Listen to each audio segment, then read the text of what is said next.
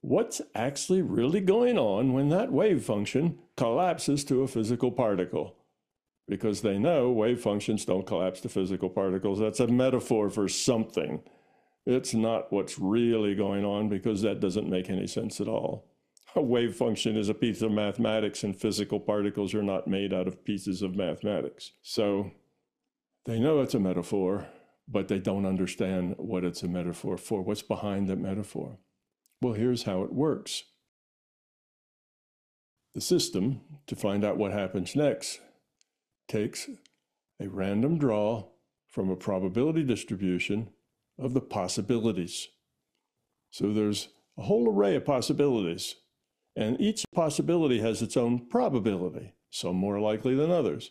A random draw is taken, and most of the time that random draw will draw out one of the more likely possibilities.